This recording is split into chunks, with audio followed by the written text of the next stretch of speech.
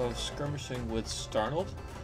We are here today Legionnaring with Tank 943 and his W-UNI2 crew. Myself and Merrick are Legionnaring. We're from W-UNI. We are sister clans. We hang out in the same team speak together. And we are a little bit familiar with each other. We find ourselves on Mountain Pass in a fairly quick setup. 4 Croms, a 237 and 230 45s. Against a not as quick. They had 2 Skodas, 2 Croms, and some other tanks. And the call goes out initially. Send the T-37 to the bridge. He's going to scout that, and if he doesn't see anything, he's going to proceed forward. And then the rest of us are going to go up what used to be called the ice road, and we're supposed to have the 30-45s in the front with the Cromwells in the back. So that's the initial call.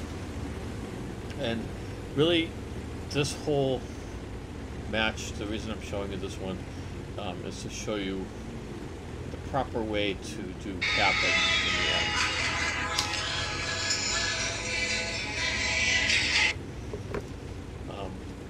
We end up doing a fast cap, and I want to show you the results of our fast cap, and one of the most effective fast caps I've seen in a long time. So we spot the Skoda. T-37 spots both Skodas. The call goes out to proceed forward, and now we've dedicated ourselves to a fast cap. All we see is the Skodas. We don't have the other Crommies. We don't know where the Sturv or the 30-45 or the Poodle are.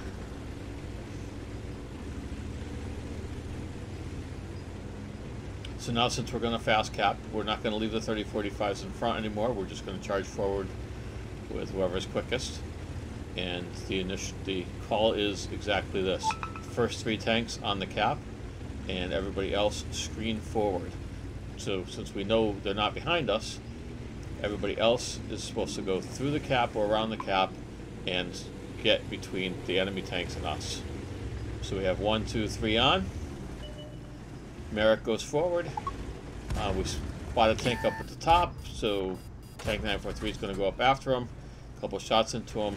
Now I should have moved here because we got spotted and they dropped Artie. I should have moved before I did. We took both of our tanks took a little bit of damage from the Artie. So now they're desperate. We have 3 tanks on. They have to get back to us.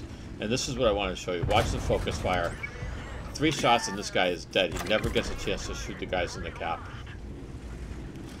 The guy that was up on the top, he falls off because he was going to get killed anyways. And now a Skoda comes running over, and boom, boom, and boom, he's dead. Focus fire while in the cap. It was just unbelievable. They had no chance. That's all I really wanted to show you there.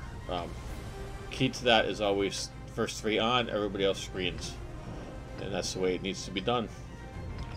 So now I wanted to show you some what I considered exceptional calling on the part of Tank 943. Here we are faced with PWNS, Owns, whatever you want to call them. 4 light tanks, 3 30-45s, and what might as well be 1 in a Rudy.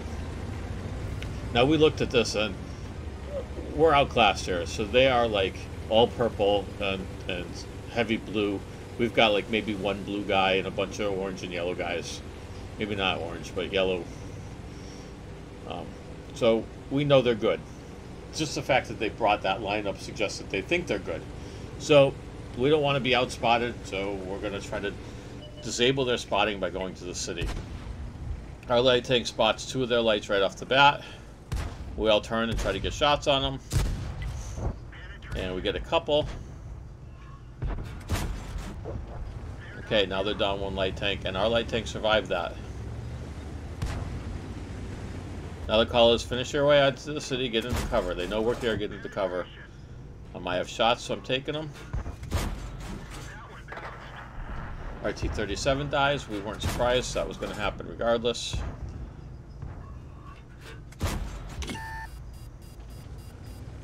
And a reminder, get in the cover. Get in the city and get in the cover, because we don't know where their tanks, where the rest of their tanks are. They have so many light tanks, they could be anywhere. I wasn't fast enough. I'm going to pause here for a second, try to get unspotted before continuing on.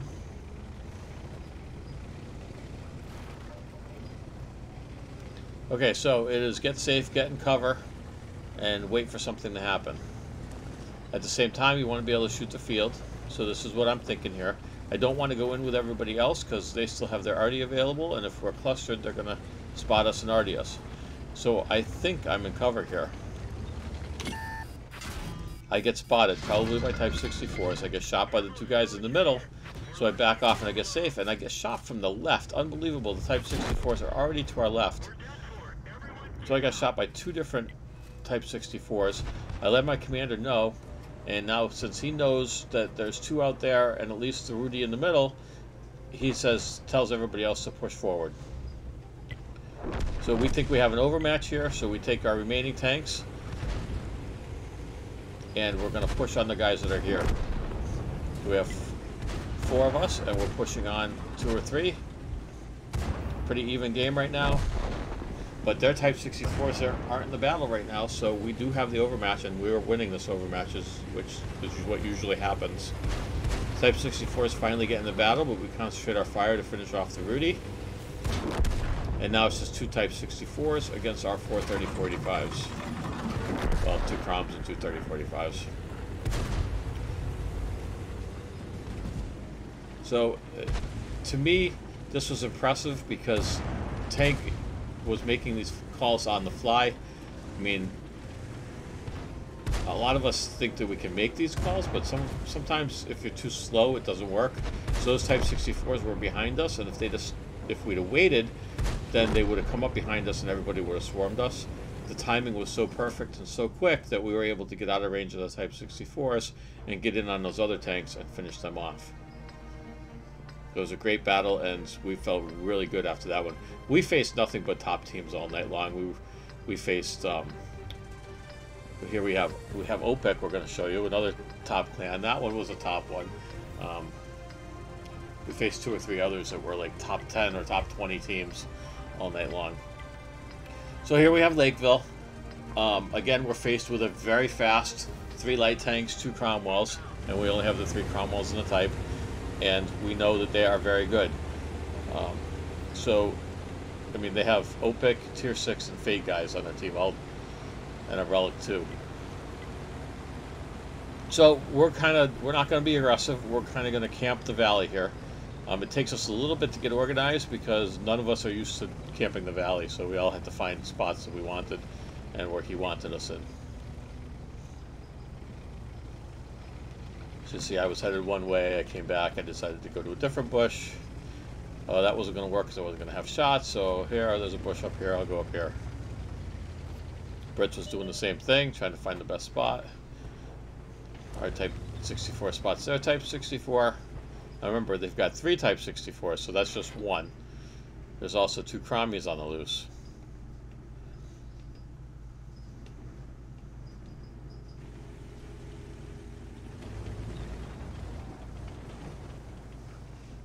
Pretty sure at this point they're not coming valley. We don't reposition though because we're still in a decent position to defend if they come the other way. Tank is set up in such a way that if somebody comes up the lake road, he's going to put a shot in their face, and that's what happens here. The type reveals himself, and bang, Tank gets a shot into him. Okay, you're not pushing there.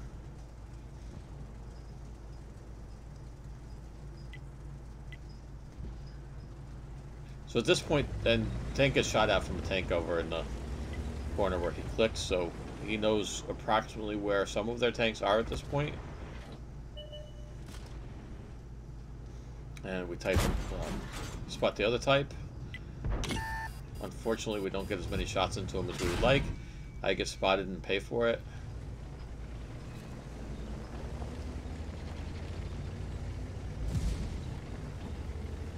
So the worst part about this at this point in time is the fact that we are cornered.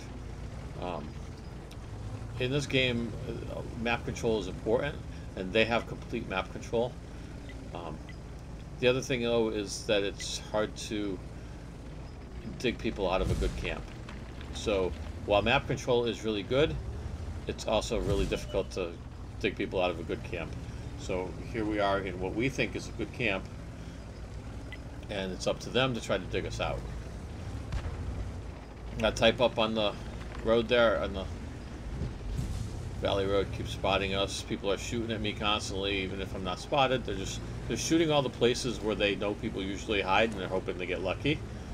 That's what their level of skill and experience tells them. I mean, they know tanks are going to be here. It doesn't hurt them to waste a little bit of ammunition on it.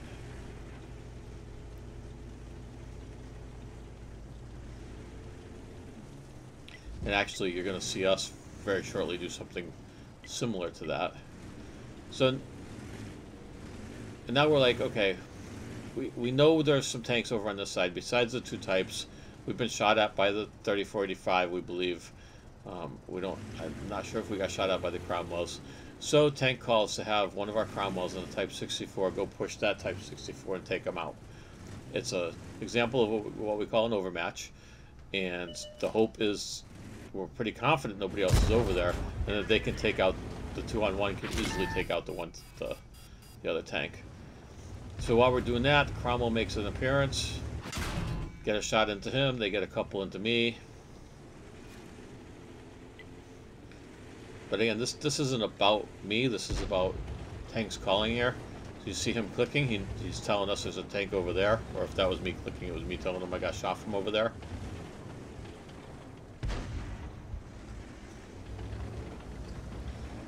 And every now and then the Crommy pokes out enough where he gets shot. Another spot on that Type 64 there.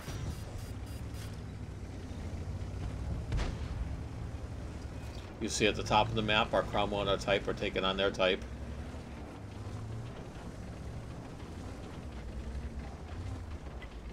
There ended up, I believe, being two Types down there. And Merrick took out one of them, and at the last second, tank tells him not to follow around on the other one, because that's just a bad idea. We don't have enough of their tanks spotted to be chasing tanks blindly like that. So Merrick lets him go, and our guys retreat. They did their job. They took out one of the tanks. One of ours ended up really low health, which is another reason why we recalled them. I should say why tank recalled them. These guys are just kind of keeping us spotted and playing with us for a little bit. We're up a tank. We can't get shots on that Type 64. He keeps hiding behind the house. And tank tells Brits, who's got our artillery, says, take out that Type 64.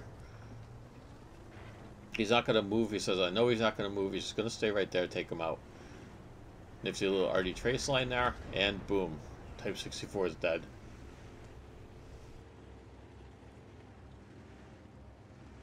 So now we're up by two tanks. They still have most of their power left, but we still have most of our speed left. Thought was down on the K67 area has now come all the way back around, and he's in the valley. But at this point, we're calling our Type 64 back, and we want to get ready to do a push on what we think is the two Cromwells.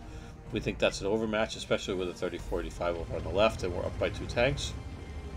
The Type is back far enough. We decide to go. We spot the P43 on the way. I'm thinking I'm in the back. By the time I get there, there's not going to be anything left, so I shoot the P43. And I back up a little bit, and that was a bad decision because it's backed right up into the Type 64 and the 3045. Tank calls, push the P43. We have the overmatch. Get them. If you have shots on the Cromwell, take it on that, but kill the P43 and get safe. Because there's still an awful lot of tanks we don't know where they are, and we know they're better than us, so kill the P43 and get safe. Killed the P43. And then Merrick and Scott Mitch circle around the rock. I think they were hoping to catch sights of the Cromwell. Our other 3045s are already safe. So we have 5 tanks to their 4. And again, we think we know where they are. But we know where the Type 64 is. Pretty sure the 3045 is going to be over there. We don't know where the two Cromwells are. So we gather our forces, and in we go before those Cromwells can gather up with them. We know that one's going to take at least a little bit to come back. So tank is having us push. Target the 3045. Nobody's getting good shots. Then as soon as we can see the Type 64, that's an excellent alternative target if we can take him out because he's a gun. We pause here. Probably shouldn't have paused here. Everybody should have kept going. They got hung up on the guy that got trapped. The tank and Scott are sniping. They take out the 3045. Finish off the Type 64. Brits finishes him off. And in that, the Cromwell that was on the Lake Road, he came back down and he gets spotted. We know he's there. Brits has way healthier than Tank. Tank's not going out there to chase him. Brits says, I have health. He's going to go out there and chase him, not knowing where the other Cromwell is. And Tank finishes him off, gets shot by the other Cromwell, who reveals himself when he shoots. So now we have our two tanks going to hunt down the other Cromwell. And if he decides to run here, there's only a minute left. He could very easily hide from us for a minute. Unfortunately, he's spotted, and he has a lot of difficulty getting unspotted. Brits just keep shooting him over and over. He was unable to get out from behind whatever rock he was behind. And finally, Brits finishes him off. So I just wanted to show you how a well-called and well-executed game can be. Watching, I appreciate all the views I get. I love doing this. I love Tier 6 skirmishes. It's what I got into the game for. Watching the professionals play the 7v7 format with the strategy and the tactics involved. It can depend on your teammates, hopefully, and sometimes even the enemy's predictable. I love sharing it with you guys. I hope that my insights have helped your game somewhat, or helped your strategies or your tactics. I hope it doesn't help you against us, but I hope it helps you overall. And again, thank you for watching, and see you on the battlefield.